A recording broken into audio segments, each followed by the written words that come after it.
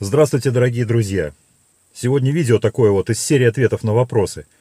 Примерно раз в неделю мне обязательно приходит письмо с просьбой рассказать, как без виды убрать надпись о ТО, о техническом обслуживании. Вроде бы все просто, но вопрос возникает постоянно. Что ж, сегодня мы поговорим о сбросе индикации необходимости проведения техобслуживания.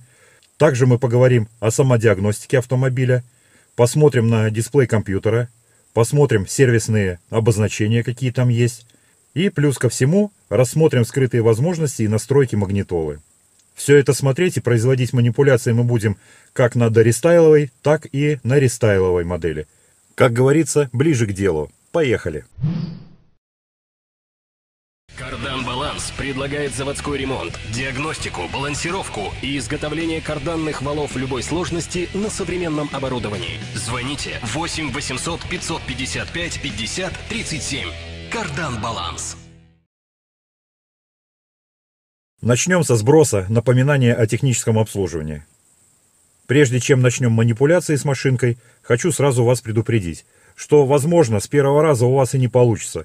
Я когда в первый раз делал, помню, у меня с третьего или четвертого раза получилось сбросить ТО, хотя я внимательно читал инструкцию, что она говорит, пытался все воспроизвести точно так же, но что-то не получалось, так что не бойтесь, если у вас что-то не получится. Максимум, что вы сделаете, это сбросите суточный пробег на 0. Больше никак вы не навредите и ничего плохого не сделаете. Так что можете пытаться это сделать несколько раз. Плюс ко всему, в описании к этому видео я приложу инструкцию из вида прямо по годам по машинкам, чтобы вы уже могли ориентироваться, если что-то непонятно здесь в видео, прочесть и сделать это у себя на машинке.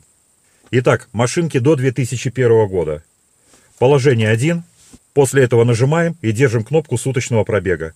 Пока она нажата, поворачиваем в положение 2, то есть включаем зажигание. Индикатор проведения техобслуживания начинает мигать, после чего кнопка отпускается, и если все нормально, прибор подаст звуковой сигнал. Но эта машинка у нас 2002 года. Здесь данная манипуляция не пройдет, но тем не менее мы попробуем хотя бы ее изобразить.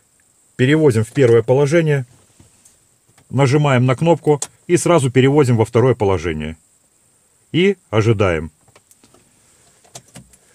В данный момент я не хочу эту операцию доводить до конца по одной простой причине, что так совпало, что в этой машинке как раз у меня сейчас светится предупреждение о техобслуживании. Ну, в общем, давайте смотреть. Первое положение. Нажимаем и переводим в зажигание. Удерживаем кнопку. Показания счетчика вернулись на место. Надпись осталась, но нам надо выключить автомобиль, включить его еще раз, и надписи больше нет. Вот так вот просто она переустанавливается. Значит, по моделям с 2003 года. Все делаем точно так же. Но единственное, что здесь загорится желтая лампа, то есть треугольничек, и он скажет о том, что кнопку можно отпустить. После того, как отпустите кнопку, услышите сигнал, который говорит о том, что операция прошла успешно. Также выключаете зажигание, потом включаете и проверяете, сбросили вы данное сообщение или нет. Для того, чтобы сбросить напоминание о техническом обслуживании в рестайлинговой модели, в принципе, все делается точно так же. Первое положение. Нажимаем, включаем зажигание, держим.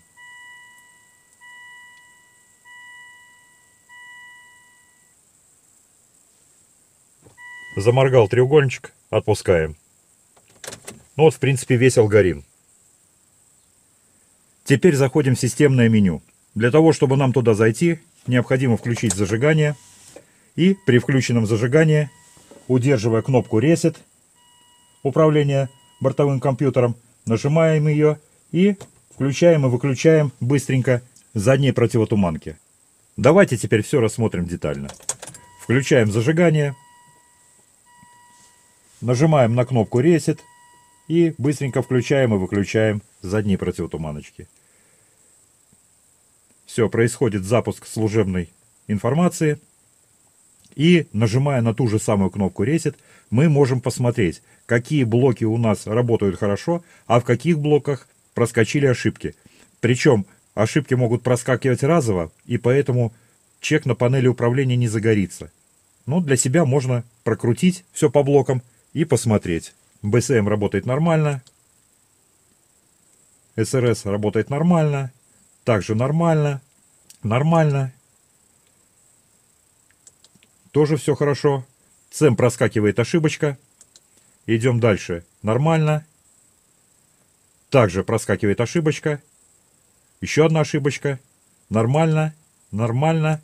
Нормально. Здесь все тоже хорошо. И также проскакивает ошибочка. Все. По всем блокам мы прошлись. Параллельно ко всему у меня подключена вида. И я прекрасно вижу эти ошибки. Сейчас я произведу стирание ошибок, и мы с вами посмотрим, что из этого получится. Итак, виды я убрал лишние ошибки. Есть по машинке две ошибки. Это мертвая сигнализация, которая сразу же покажет. И водительская дверь ругается на зеркало, на моторчик зеркала. Ну, потом будем разбираться. Итак, проверяем. Включаем.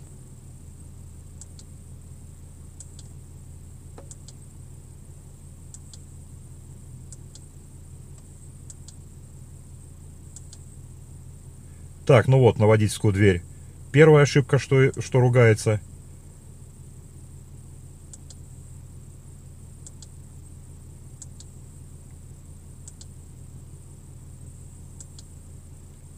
И на сигнализацию машинка ругается.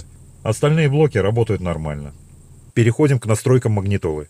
Для того, чтобы попасть в меню магнитолы, достаточно нажать на включение и удерживать кнопку включенной.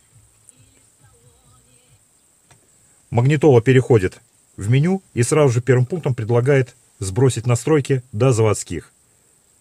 Прокручивая бегунок вправо либо влево, мы передвигаемся по пунктам меню, которые можем менять. В самом конце он предлагает сохранить и вернуться, либо вернуться без сохранения. Для того, чтобы перейти в управление звуком, нажимаем крайнюю кнопку и кнопку включения. Крайнюю кнопку после включения удерживаем. Все, система перешла в настройку. Дальше, нажимая на крайнюю кнопку, мы можем менять звуковые частоты на те, которые нам более комфортны. Сейчас расскажу еще про одну функцию, но в данной магнитоле ее нет. Но все равно считаю нужным вам о ней рассказать. Если у вас американка, и, например, частоты не совпадают с нашими европейскими частотами, то нажимаете на среднюю кнопку, на включение, и среднюю кнопку держите нажатой. Но в данной магнитоле этой функции, повторюсь, нету.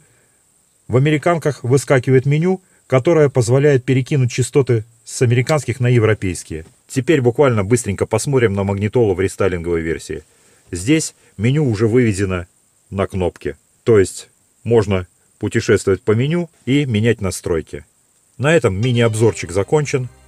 Желаю вам, дорогие друзья, чтобы ни системное меню, ни вида никогда не показывало ошибки. Легких вам ремонтов, всего хорошего и до новых встреч!